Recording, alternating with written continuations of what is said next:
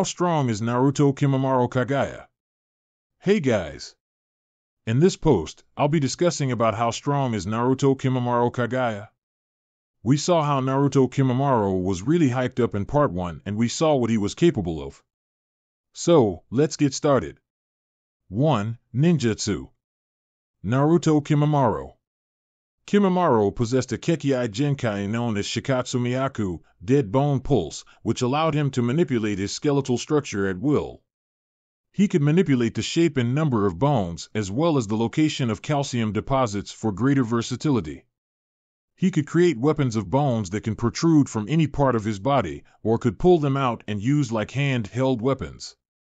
He could even grow an entire forest of gigantic bone blades, and merge with one of them to climb out from underground. He also possessed the cursed mark gotten from Orochimaru. 2. Genjutsu. Animsalking. We can't say much here since there's no feat or hype or portrayal showing Kimimaro's prowess in Genjutsu, being immune, able to break out or cast one himself. The databook also doesn't do justice to him in the Genjutsu department. 3. Taijutsu. Animsalking. Kimimaro showed incredible taijutsu skills both when he was alive and in the war when he was reanimated. His abilities made him well suited for close-range combat, demonstrating tremendous taijutsu skills combined with equally impressive speed and agility. He got rid of several hundred Kyuubi-influenced Naruto clones with ease. He could keep up against lead a taijutsu master with the latter being in his drunken state. In the war, he easily dispatched of numerous samurai with ease using taijutsu. His skills in hand-to-hand combat mainly involves combining taijutsu with shikatsumiyaku to form many deadly dances. 4. Speed. Animsalking. Kimimaro's speed and agility was also very impressive, able to keep up with Lee, who was also immensely fast himself and unpredictable while using the drunken fist.